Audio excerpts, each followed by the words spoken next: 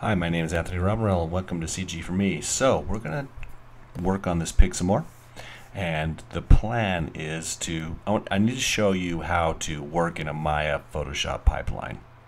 So I have a material on here and I have a nice texture. I want to show you how I got some of this into Photoshop.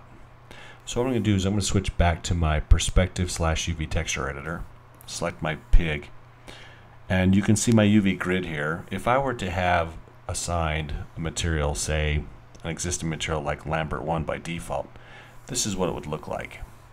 And if I want these UVs to go into Photoshop, what I'm going to do is I'm going to go to polygons. I'm going to say UV snapshot, and I want to be selective about what I'm using depending on your version of Photoshop. So I'm going to select a target file. I'm also going to select a fairly high res version. Now remember, textures, what you need to know is textures in Maya load into your video card, so you want them in multiples of 2. So here I'm doing 2048 by 2048, and just be mindful as to where this is putting your file.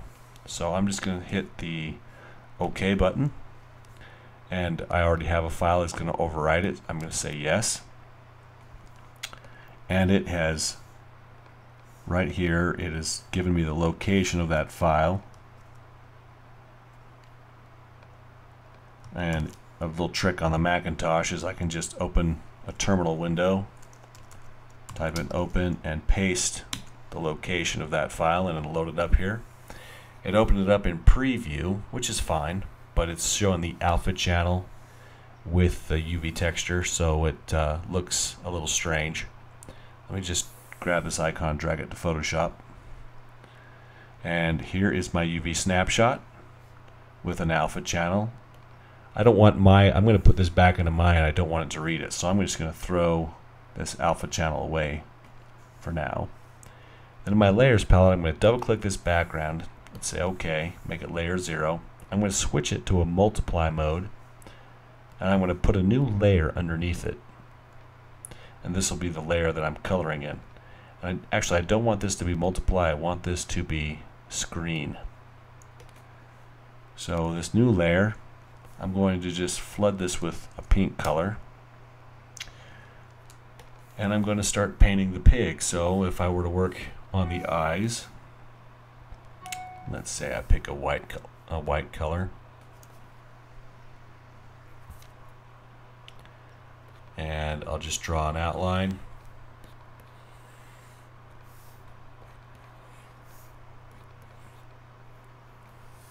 And you'll notice that I'm painting on the background layer. And what I'm going to do is just right away just save this file. And I'm going to be selective as to where I'm putting it. I want to put it in my default folder in Maya. I'm going to put it in source images. I'll put it under pig, and I'll just call this pig progress.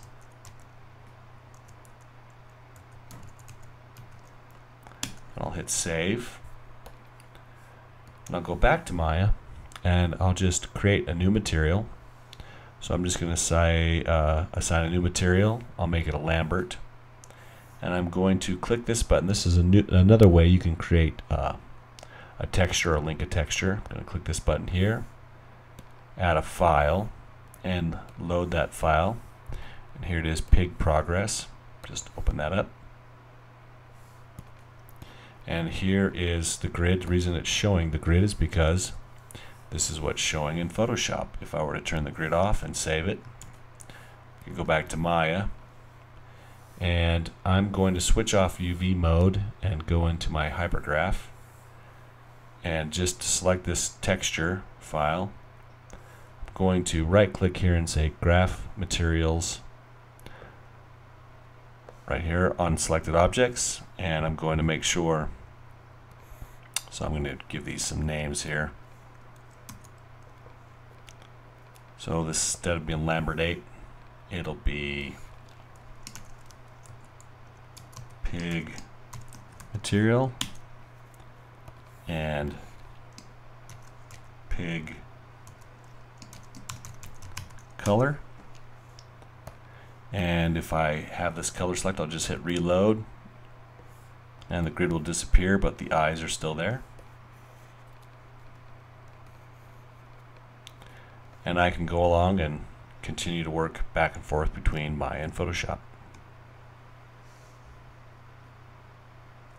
So from this stage, you're going to work between the two programs and finish off this texture so that you can get a little bit closer to what I have here. For example, if I go back to assign existing material, and I'll say pick color matte.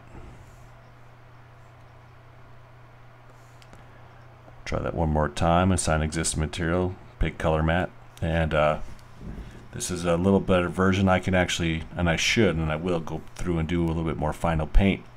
But at this point, it's just the artistry of it. Now you can go through, you can use photography, you can paint it. You can paint it in Maya, which we'll talk about another time. But now it's just a matter of taking the time and getting this together exactly to look exactly how you want it.